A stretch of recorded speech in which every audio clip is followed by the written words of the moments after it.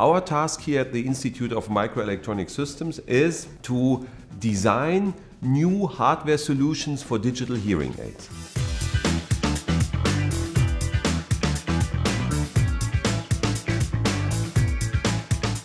Think of a person who has hearing deficits and he or she is in a situation with a lot of people, then such a person will always have problems to understand other speakers because there are different voices talking at the same time.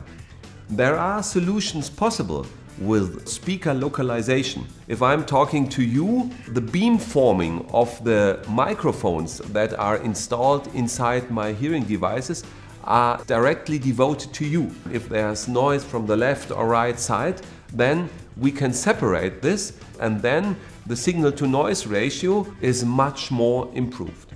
We wanted to design a new hearing aid processor which comes with an increased computational performance but with a very much restricted power budget.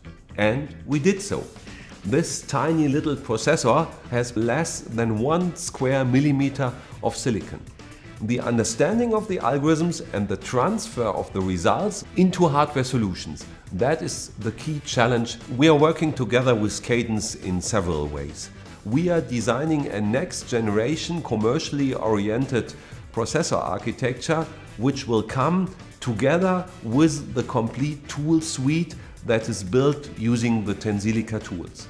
We are using virtual prototyping technology.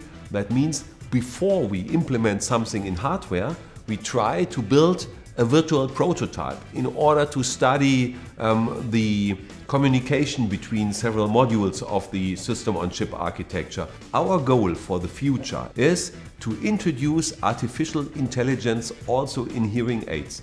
There are a lot of ways Cadence can support us in achieving this goal. My institute, the Institute of Microelectronic Systems, is part of the Cadence University program, and I like this very much because on the occasions of the meetings I have the possibility to interact, to communicate, to exchange visions with the other partners of the university program, and I think it's a very helpful tool in order to get new ideas in the scientific world, so I like the Cadence University program.